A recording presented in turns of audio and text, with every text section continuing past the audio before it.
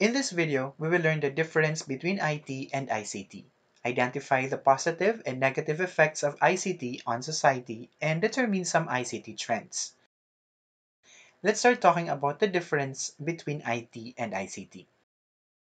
Information technology, or IT, deals with the use of computers to create, process, store, retrieve, and exchange all kinds of electronic data and information. On the other hand, Information and Communications Technology, or ICT, is more inclusive of technology that allows you to communicate with others. ICT, therefore, is a direct extension of IT. The term ICT is also used to refer to the convergence of audiovisual and telephone networks with computer networks through a single cabling or link system. This convergence is facilitated by telecommunication companies. The term telecommunication is the transmission of signals across long distances. The Internet and cellular phone networks are commonly known examples of telecommunications. Some of the prominent companies providing telecommunication services in the Philippines are Philippine Long Distance Telephone or PLDT, Globe Telecom, and ABS-CBN Sky Cable Corporation. Modern ICTs have created a global village in which people can communicate with others across the world as if they were living next door.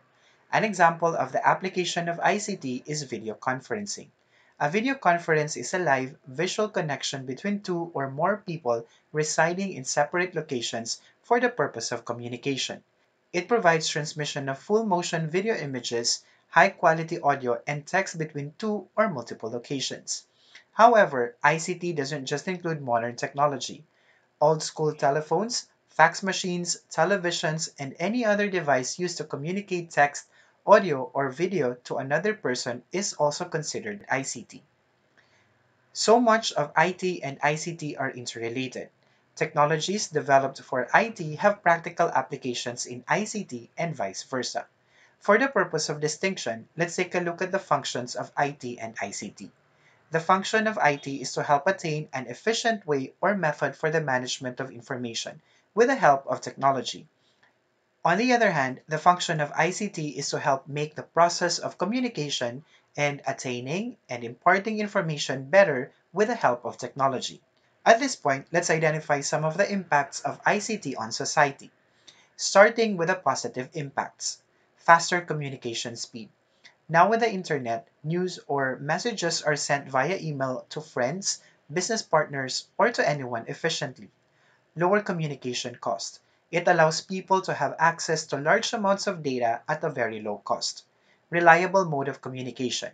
With reliable computers and the internet, information can be accessed and retrieved from anywhere at any time. Bear in mind that the quality of output produced is based on the input. This is related to the term garbage in and garbage out, which means bad input normally produces bad output. Effective sharing of information. With the advancement of ICT, information can be shared by people all around the world. People can share and exchange opinions, news, and information through discussion groups and social media sites. Paperless environment. This means information can be stored and retrieved through digital media instead of paper. The internet has become a borderless source of services and information. Create employment. Examples of jobs to have grown and have been created are IT technicians, computer programmers, and web designers. Revolutionize human experience. ICT continues to revolutionize all parts of the human experience. Computers once answered phones and directed calls to the appropriate individuals to respond. Now, robots not only can answer the calls, but they can often more quickly and efficiently handle callers' requests for services. Big data revolution. Organizations turn the vast amount of data generated by ICT into insights that drive new products and services. Development of ICT-enabled transactions such as internet shopping and telemedicine and social media that give customers more choices in how they shop, communicate, and interact. Here are some of the negative impacts of ICT. Individualistic and introverted. People tend to choose online communication rather than having real-time conversations. ICT has allowed more and more people to limit their interactions with others, and this could lose some of what makes us human. Moral decedent and threats to society. The expanding use of high-speed internet has led to the new level of crime.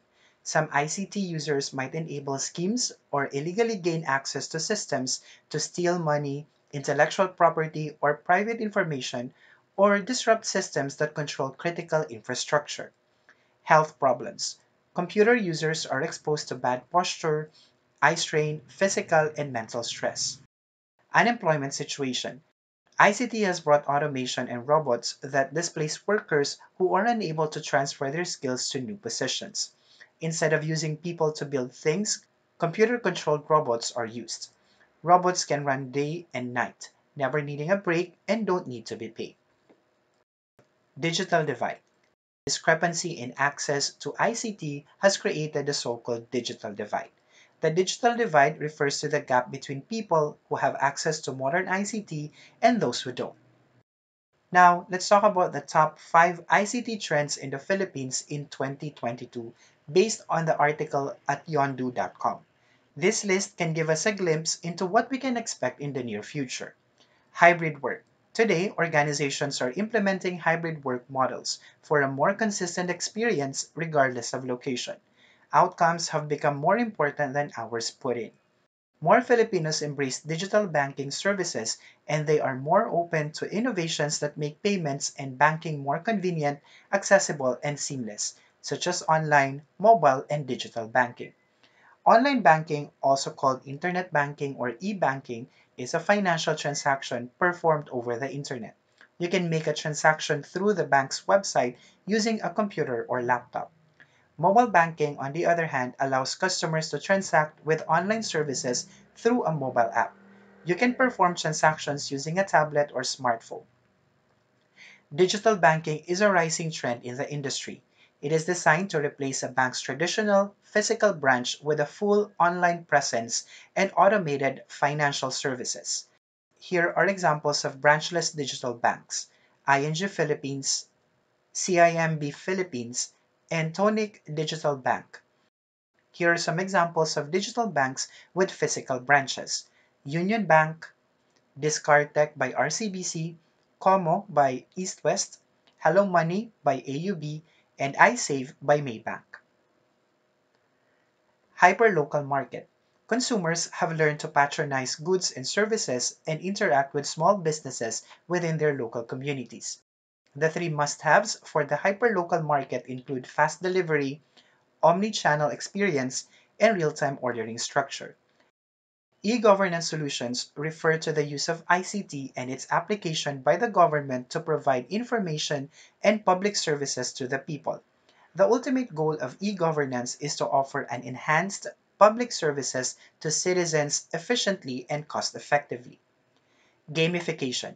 Websites, online communities, and learning management systems incorporate gamification to increase participation and engagement among customers, employees, and partners. We come to the end of this video lesson. I hope I have given some light to your knowledge about information and communications technology. If you find this helpful, please like and leave a comment.